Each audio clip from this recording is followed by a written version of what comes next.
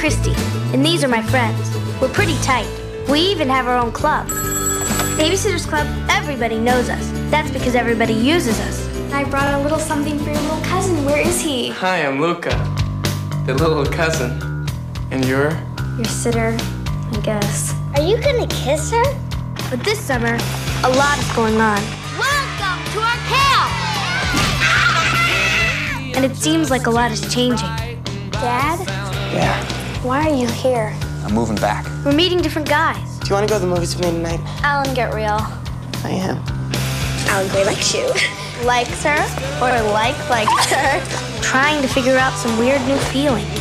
Do you think I should have told him? What? I'm only 13. So? He's 17? That's ancient! Keeping a few secrets. Have you seen Mom? I don't want her to really know I'm here yet. And basically dealing with life.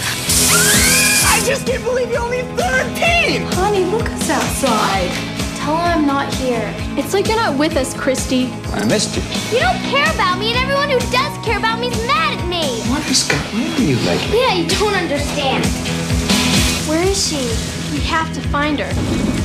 Kristy's dad came back. Could never have known how the summer would turn out. But you know what? It's turning into a summer we'll never forget.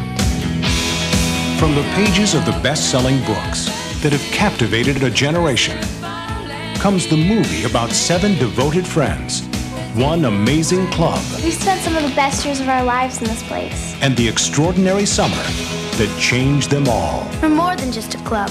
We're friends. Best friends. Nothing could ever change that. The Babysitters Club. We're rich. We can almost buy a car. And in 5 years, we can drive it.